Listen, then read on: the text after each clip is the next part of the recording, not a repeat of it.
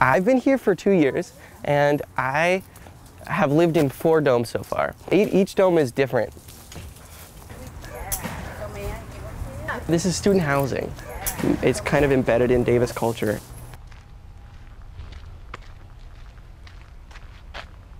These domes, they're so delightful. Like on the outside they look really small, but they're actually really, really spacious on the inside.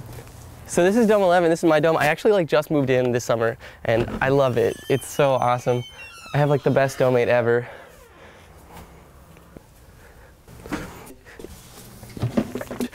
Kitchen area, which it's kind of nice. You can do dishes while socializing. And then behind the wall is the bathroom. We have like all of the amenities. Some people at Davis who don't know about the domes think, do they have running water? But we do, we have everything. And there's usually one room on the bottom and one room on top, which is the loft. Yeah, it's the kitchen, bathroom, room, and that's kind of all that consists of each dome. I think that this dome would be like, we could probably live like more than 2 people in here because this would be like a really pretty room and there's 2 rooms upstairs and yeah, so every dome has a loft and this is a special dome because it has double loft. Here's my roommate's room. You know, all you really need is clothes and a bed because we do everything else downstairs. You can't even stand up though. Well, it depends on how tall you are, but yeah. I can sort of hold up the dome with my head. But you know, you don't necessarily need to stand up. You can still do your workout routine or whatever. But here's my space, and I just put my bed here, and I was so happy that it fit. It was pretty cool. I have tools and clothes and musical instruments and things. So yeah, it's really nice. It's funny to be in a rounded space. Yeah. Yeah, I think, you know, I hear a lot of people talking about rounded spaces, and they always say that, like, because the space is round, it changes the chemistry in your brain or something kind of hokey like that. I like sort of having to deal with not having 90-degree angles everywhere. You have to be able to be really creative about fitting things in places. And then you have millions of tiny storage areas. This whole foundation, it was put down before the top was put on. So like all the wood here was built before the big exterior fiberglass dome was put on top. So 1972, when the dome started, there's a lot of lore, you know, like maybe it was a class, maybe it was like a club, but there were a bunch of students who got together who built these domes. They had this big mold, and the outside is fiberglass, and they fiberglassed the mold, and then what they would do is they would make the foundation, a cement foundation on the floor, and they would build up the interior, and then they would crane over or put the fiberglass back on top. And so the orientation of it and the shape of it was kind of up to the person who built it. So they're all pretty different, and they all have their own little flavor and their own personality. And they were built as like temporary housing for 10 years, but they've like lasted for 40 years.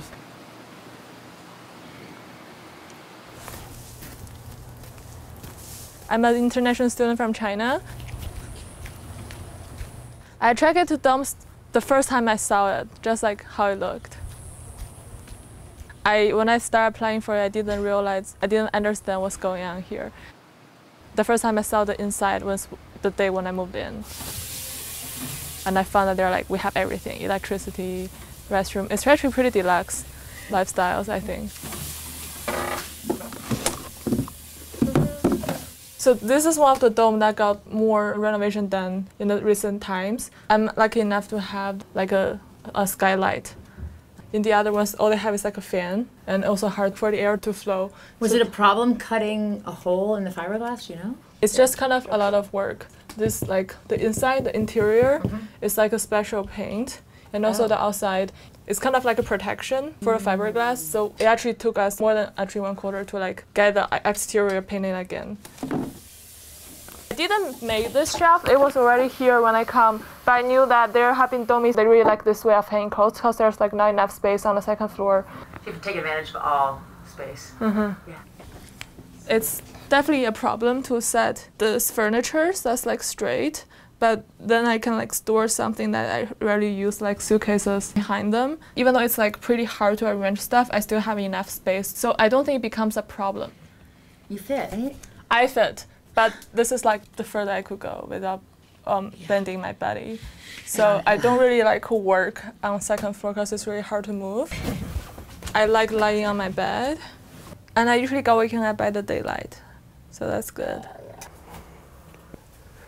I think there's something to be said for rectilinear housing. Like, you know, furniture fits more easily to the edges. There's less wasted space around the periphery. But I'm really loving living in the small space again. I'm loving just like things hanging from the ceiling and hooks and shelves built into all the little crevices and just like everything tailored to the space and the intricacies of the curved walls of the space. When I found the domes, originally I was researching about cobbing, and I want to cob my own house when I grow up. So I already planned on not having a square house. So this was perfect. Everything sort of fits around the curves? Yeah. It makes it more spacious in here, and everything kind of fits against the wall, so you have this more open area. It's all built into here. Yeah. Fit, yeah. Yeah, it fits perfectly in here. Even the fridge, I was surprised. Oh yeah. And then you have a bathroom that's just huge. Okay. Yeah. This is my room.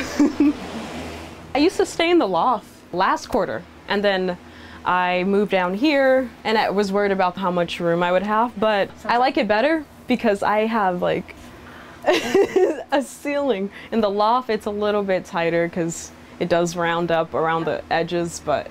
Do you feel like you're living in a rounded structure? I mean, yeah. As far as like the ceiling, I love the ceiling. It feels more spacious in here.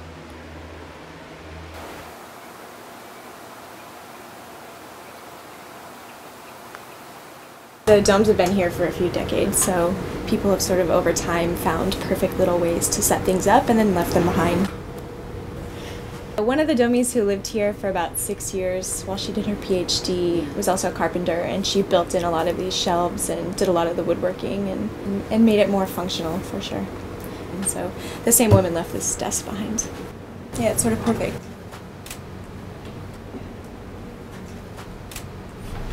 When I was moving in, I was like, oh my god, I'm never gonna fit all my stuff upstairs. But actually it turns out there's way more room at the edges of the circle than you'd have ever imagined.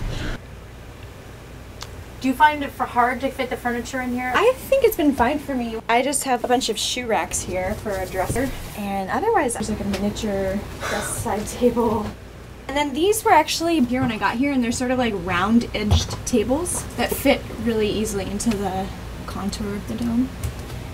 Do you consider yourself a domie? I think everyone who lives here is definitely a domie. Just because of the experience. Yeah. You start to think of things differently. I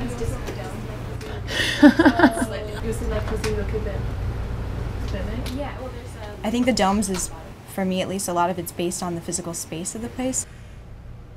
So I feel like anybody who's ever lived here, whether or not like you lived here for 3 months or for 6 years, is, you know, some of it stuck with you. Good morning. How are you, Dick?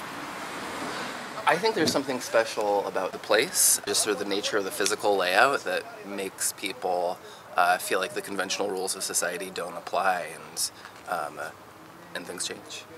And that changes however people who are living here want it to change. Chicken.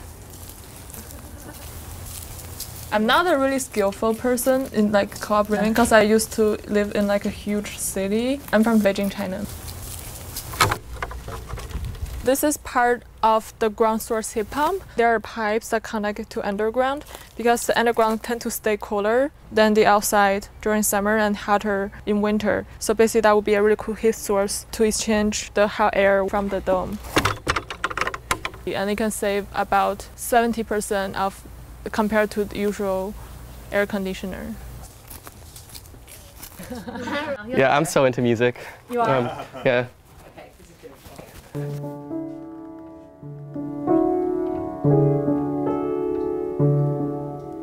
I've been really getting into living in the small space and playing with the dynamics of the space.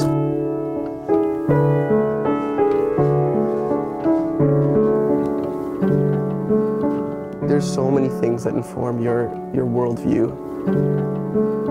And I think like a huge part of that is where you live and how you exist.